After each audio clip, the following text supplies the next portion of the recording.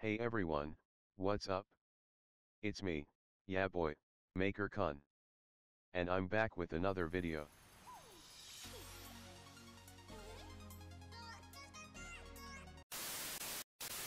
In today's video, I'll be showing you guys how you can use this 0.96-inch OLED display with an Arduino in order to display your own image on it. Like this. Let's get started, but first, here's the intro. Yeah, yeah, yeah, yeah, yeah, yeah, yeah, yeah, yeah, yeah. Oh, yeah, yeah, yeah, yeah, yeah, yeah, yeah. Oh. Hit that subscribe button. Before printing the image on OLED display, let's understand some basics about it first. An organic light-emitting diode, OLED or organic LED.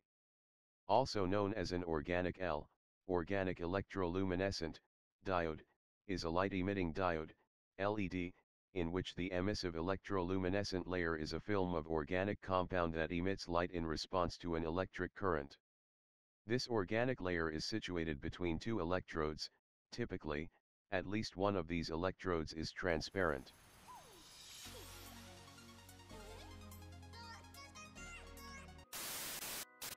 Anyways, let's get started.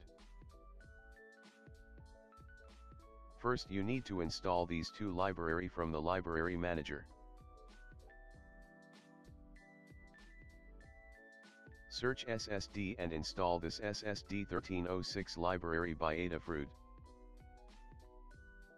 Install it and then search GFX, install the GFX library by Adafruit and you're halfway done.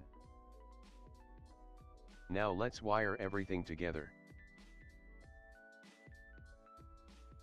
Connect A4 to SDA pin and A5 to SCK pin. VCC to 5 volts and ground to ground. Now plug in your setup with your computer and open Arduino IDE. Open Adafruit SSD 1306 in example and select this sketch. Upload this sketch to your Arduino. If your OLED doesn't work, then try to change this address to 0x3c. It's 0x3d by default.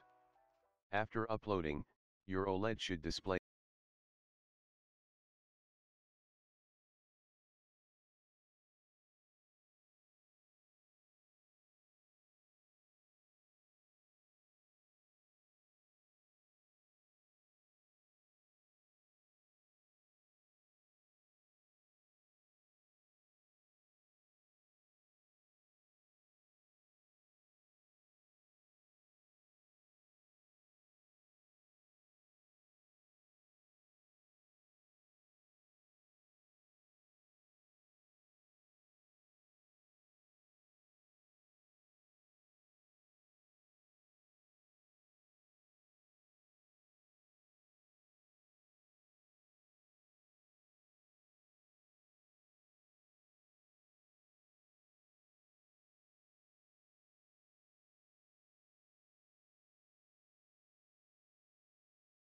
28x64-bit map image on our OLED display.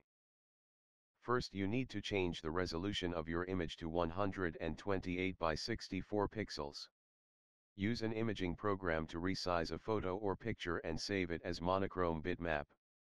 If you're on a Windows PC, you can use Paint.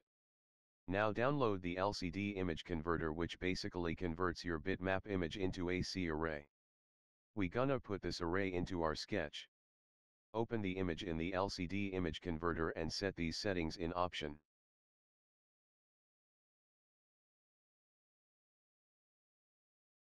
Change the block size to 8-bit and then hit convert option, which will export a .c file which contains our required array.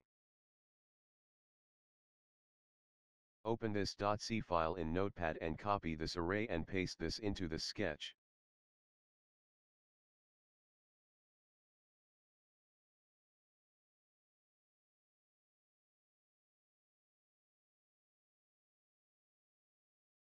All sketches which I've been using can be downloaded from this project's Hackster page. Now upload this sketch to your Arduino board and bang.